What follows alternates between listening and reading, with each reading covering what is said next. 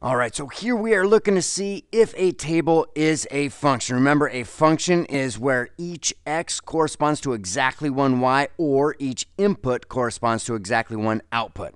So let's look at this table on the left. 1 goes to a -4, 2 goes to -1, and 2 goes to 2.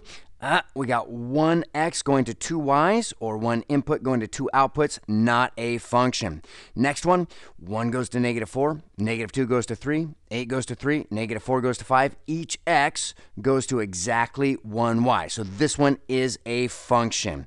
So the rule of thumb with a table is that none of the x's repeat. Here we have two 2's for x's. Here each x is written only once. Check out these other videos on identifying functions.